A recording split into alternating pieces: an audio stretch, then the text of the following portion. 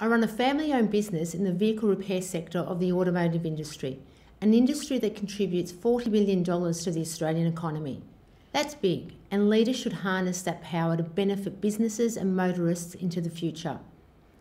Automotive is best placed to provide insights to help action skills funding, implement zero and low emission vehicle licensing schemes, and investigate supply chain weaknesses.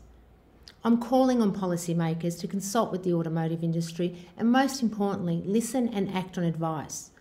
This needs to be a priority for the next Australian government.